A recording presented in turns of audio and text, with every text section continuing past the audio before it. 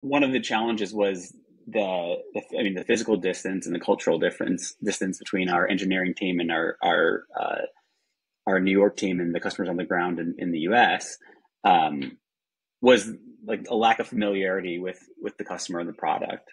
And so one of the early things I did was establish a feedback loop between our customer facing team members in New York, which are operations and customer support, who would talk to customers on tickets all day, and get that feedback to have feedback loop with our Swedish engineering team.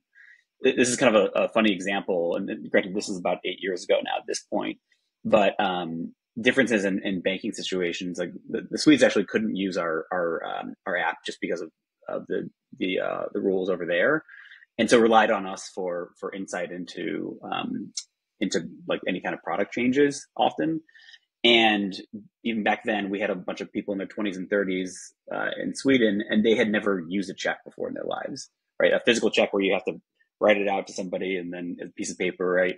They'd never used that, and it didn't really exist in Sweden anymore. And here in the U.S., at least as of 8 years ago, most things are digital. You pay all your bills with your credit card or online or whatever.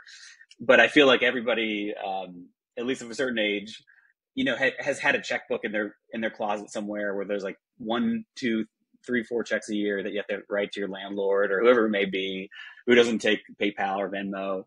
And they didn't know that. And so when we launched this product, we didn't have a checking feature.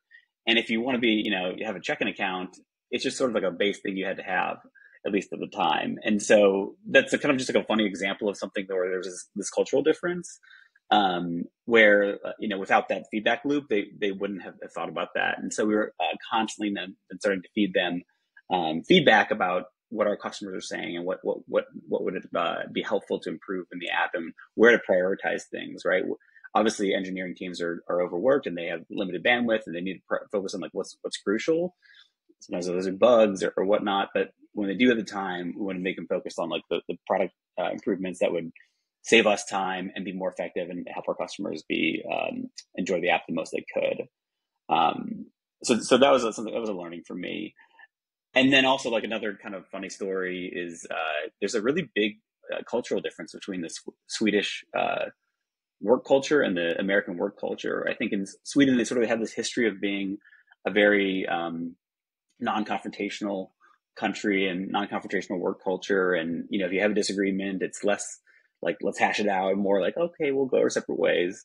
And so I remember once a lot of the engineers had never been over to visit the US, and we flew them over for a big all team meeting. We had about 35 employees. And as part of that, we had a focus group with users of our app in New York. And so you have this contrast between the non-confrontational Swedish team members and very loud, opinionated New Yorkers who are not afraid to tell whatever's on their mind. And so we had this focus group, and everybody's watching, and the focus group users are loud New Yorkers, and they're cussing, and they're saying this is crap, and this needs to be fixed, and this is BS, and that sort of thing. And I think it was funny to see like the Swedes just completely shocked at that clash of culture. So that was pretty funny, but ultimately I think is also very helpful in that, like, they were, these New Yorkers, these app users were like truly telling like what affected them, and often it was very important things. It was like my savings. I'm trying to save for a down payment on a house, and like I can't do that because of this feature. And so they came back from that meeting like really eyes open. So that was kind of a fun experience. Yeah. So I think the lesson I learned from this experience, it was somewhat uncomfortable, but like very eye opening and very humorous at the same time, was just that it really is crucial to get all the areas of the company, all the way to engineering, who often aren't customer facing, involved in using the product, in meeting the customer, in order to have that crucial full focus on the customer experience. So that feedback loop between the customer and all the way to engineers is crucial for the product.